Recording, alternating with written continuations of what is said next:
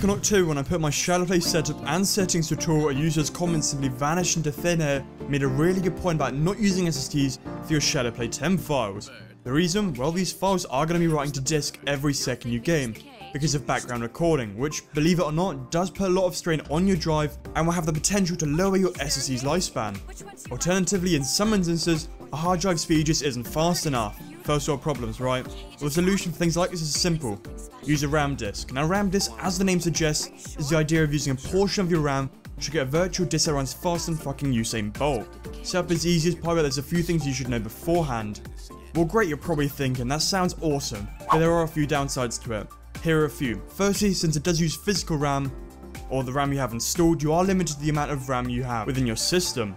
So there is little chance that you'll be creating a RAM disk anywhere near the size of an SSD or a hard drive can offer. The next that price per gigabyte is terrible, or at least really huge, compared to that of an SSD, and even more so that of a hard drive.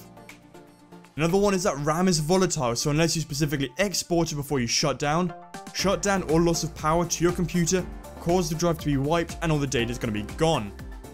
You do have the option to export these to disk, but again that adds several minutes to startup and shutdown times. And lastly, you might want Battlefield 4 to load in 1 second, but it's completely impractical to install games and programs onto this thing because of how expensive it is per gigabyte and the fact that you still have to offload these files upon startup and shutdown. But here's the thing, I've been using RAM disks for over 2 years, using the software that I'm going to recommend in a minute, and here's why you should use it. It massively increases the PC's performance where applications and Windows would have to use temporary data from your disk. The disk being your primary drive, so where Windows is installed on. I mean, have a look at these figures. Granted, some of my write speeds are still pretty low, but my read and write speeds for my HDD, which is my hard drive of course, was about 180 megabytes per second read and 170 write, compared to that of an SSD. My 850 Evo, by the way, shows 540 megabytes per second read and 520 write. And now as for the RAM disk, as expected, it runs circles around the SSD, with read speeds about 7,400 megabytes per second and write speeds of about 7,600 megabytes per second. Damn, that's about 13.44 times faster read and about 14.75 times faster write speeds. Not only that, but the main reason we're going to be using this is because it can reduce wear and tear of your disk you'd otherwise be recording to. To put this into perspective, SSDs and hard drives will eventually die. Of course, SSDs will be longer because there's no moving parts, whereas with RAM it massively reduces the wear and tear because there are fewer read and write cycles, which is especially important on maintaining the life of your SSD. There's also a lot less noise and heat produced and less junk on the disk because, well, all the temp files are deleted upon turning off your computer, preventing the buildup of clutter. Anyway, as for the actual tutorial, Gamefly.com has over 8,000 new releases and classics available to rent for the Xbox One, PS4, and a bunch of other systems. As a Gamefly member, you can rent even the newest release such as Doom, and upcoming titles such as BF1, Titanfall 2, and Infinite Warfare for a low monthly fee. If you like a game so much you don't want to send it back, you can keep it for a low used price, and there are never due dates or late fees.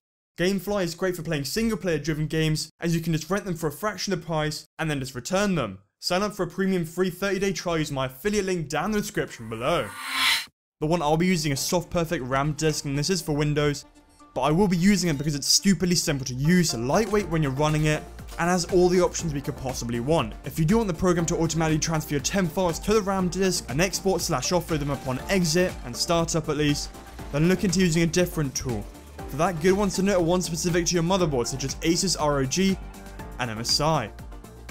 In this tutorial, I will be still showing you how to offload your files upon startup and shutdown, but other softwares do handle temp files a little bit better. So start by going to the SoftPerfect website, link in the description, scroll down to the bottom and press the install button. And finally, when it's finished downloading, install it and restart your computer. Upon opening the software, you have the option to import and export to disk, add a boot drive, mount and unmount drives, create disks, and a lot more stuff. So go to Tools, Settings, and make sure that launch automatically when Windows is checked. This is really important.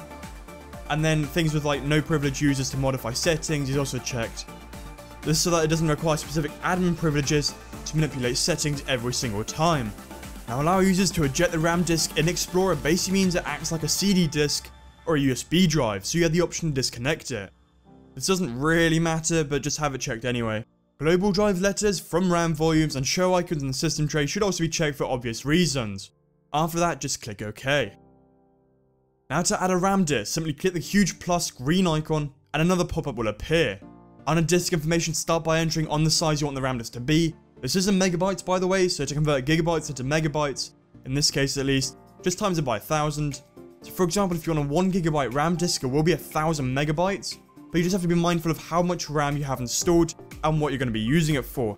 If you're using an 8GB kit and you want to be able to play games and do other stuff, then I'd say don't make it any larger than 2GB. Most people running things like 16GB and up, do what you want. I mean, think of it this way, the value that you put in is how much less you're going to have available for everything else.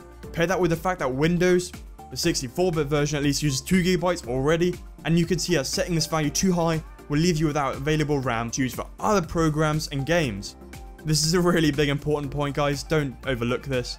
And since for me the sole purpose of this is to use it as shadowplay temp files, and I normally have a 2-minute recording buffer, shadowplay says it will be about 750 megabytes. So to be safe, I'm going to make my RAM disk 1GB of my 16GB I have installed, soon to be 32. If you don't know how much RAM you have installed, probably going to be in the control panel, or just have a look at the specifications that you got from your retailer. Now image file name, don't bother with this. Under mount options, you can choose the drive letter for how it appears in Windows, and for me, I chose to do R for RAM, genius, I know, and mount is removable if you want the ability to eject it. I would say that you should leave this unchecked so that you don't accidentally get rid of it, and for most of you, I would ignore hard disk emulation, and that's because it treats it more like a regular hard drive in Windows. I wonder if you could actually piece 1 and 2 together to figure that out. It's really obvious.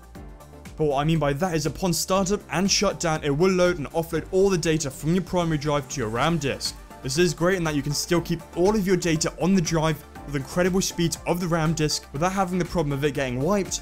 But for our purposes, we don't need it, and just so you know, it does add a substantial amount of time onto boot and shutdown sequences, depending on the RAM disk and how much data you're offloading to it.